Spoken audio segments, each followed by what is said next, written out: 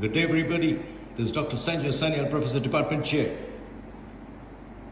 Let me ask you a clinical question. Suppose I want to say that this patient sustained a fracture of his cervical vertebrae. How would you look at this vertebra and say that this is a cervical vertebra? In other words, what are the distinguishing features of a cervical vertebrae?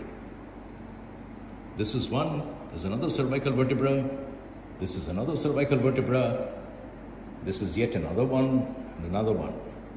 So let's take a look at a few distinguishing features of a typical cervical vertebra. We are talking about a typical cervical vertebra because there are atypical cervical vertebrae also, which I shall mention just a little while later.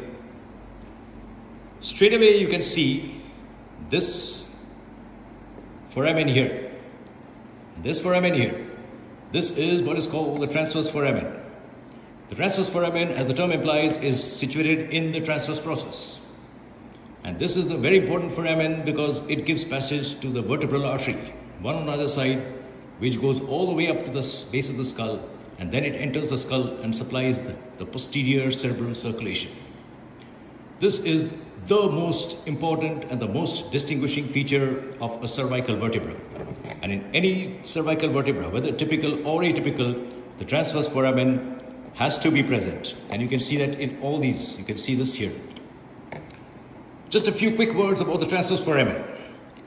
The transverse foramen, if you think of it as a rough rectangular in shape, though it is not exactly rectangular, but we will assume it's rectangular. Therefore, it should have four borders, and they have four borders. We can see one border here. This is the pedicle. This is one border of the transverse foramen. This is the transverse element, which forms the transverse process. The transverse element is the embryonic remnant of the transverse process. This is the costal element, which is the remnant which would have formed the rib in the thoracic region. That's why it's called the costal element.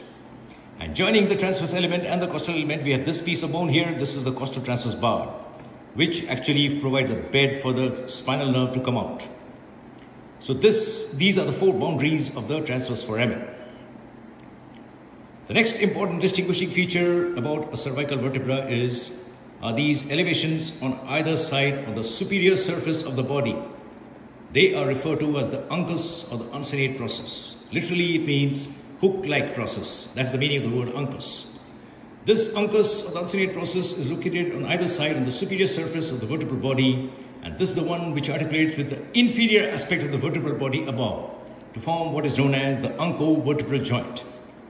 This is the only part of the joint between the vertebral bodies in the cervical region which is a synovial joint, as opposed to the rest of the articulation, which is a secondary cartilaginous joint formed by the intervertebral disc. In contrast, the uncovertebral joint is a synovial joint. That's the second important distinguishing feature about a cervical vertebra. The other features which are also typical of a typical cervical vertebrae are this wide transverse spinal foramen, which gives passage to the spinal cord, and the deeply bifid spinous process. If you look very carefully, you'll find that all the spinous processes are bifid, especially. This is what distinguishes a cervical vertebra. And I will show you the second cervical vertebrae that has got the most bifid spinous process. While we're talking about the cervical vertebrae, we must also mention a few features about the atypical cervical vertebrae. And what are the atypical cervical vertebrae? Let's go in the reverse order from below up. So let's remove this and let's take a look at this one here. This is the first cervical vertebra, also called the atlas. Why is it called the atlas? Because this supports the skull, just like the mythical Greek god Atlas, who was banished from this earth and he was forced to carry the whole world on his shoulder. That's why this vertebra is called atlas, because it holds the skull on the top of it, the skull being the earth.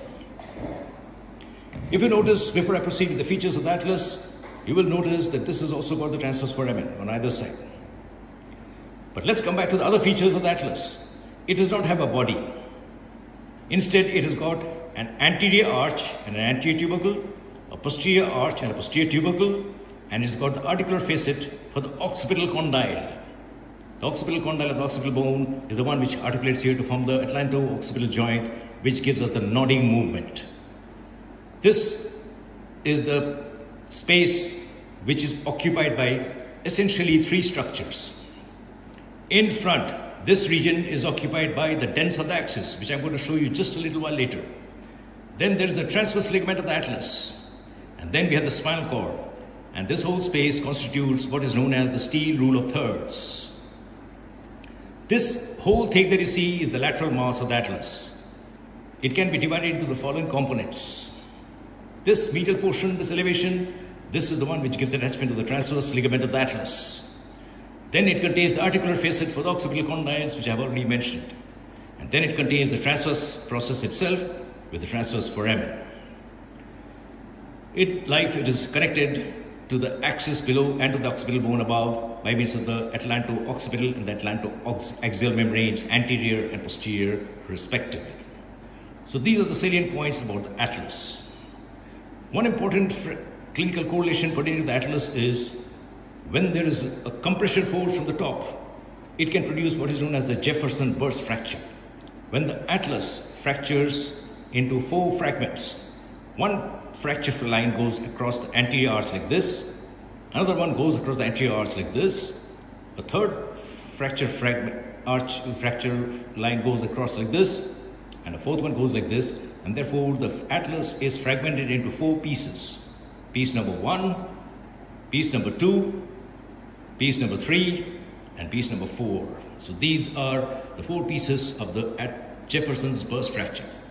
The point to be remembered is that in Jefferson burst fracture, the spinal cord is usually not compromised because the fracture fragments move outwards. Now let's take a look at the next atypical cervical vertebra. And I brought the axis in the view. How do we recognize the axis? This is a C2 cervical vertebra. We recognize it by means of this projection. This is the dens or the odontoid process of the axis. This is the reason why this bone is called the axis. This is the strongest cervical vertebra. And this axis is the one which articulates with the anterior arch of the atlas to form what is known as the median atlanto-axial joint. And it is held in place by the transverse ligament of the atlas, which I mentioned just a little while back, running across like this. So this is the dens or the odontoid process. And here you can see the superior articular facets, which articulates with the inferior articular facets of the atlas to form the lateral atlanto-axial joint. And I will turn this around to show you the deeply bifid spinous process, as I told you earlier. So the axis has got a very deeply bifid spinous process. Another important clinical correlation pertaining to the atlas axis is what is known as the hangman's fracture, also called traumatic spondylolysis. What exactly is this hangman's fracture? In other words, how does a person die when you hang him by the neck? The fracture fragment goes just behind the transverse foramen. It goes between the superior articular facet and the inferior articular facet. In this region where my probe is pointing, and that region is called the pars interarticularis. And a fracture on both the sides is what is known as traumatic spondylolysis. And when such a fracture occurs, the anterior piece of the fracture fragment, which is already attached to the atlas above, which in turn is attached to the occipital bone, moves forward, and the rest of the vertebral column moves backwards, and the spinal cord is transected at the level of third spinal segment, leading to respiratory arrest and death of the person. That is how hangman's fracture produces death. So these are the salient points which I wanted to mention to you about the cervical vertebrae, the typical and the atypical. And before I conclude, I just want to bring your attention to one aspect about another atypical cervical vertebra, and that is shown here. The 7th cervical vertebra is also known as the vertebra prominens. Why is it called the vertebra prominens? Because its spinous process is very prominent, and you can feel it at the back of your neck, just before the thoracic vertebra. And that's the reason why this is called the vertebra prominens. So these are some of the points about the cervical vertebrae. Thank you very much for watching. If you have any questions or comments, please put them in the comment section below. Dr. Sanjoy Sanyal signing out. Have a nice day.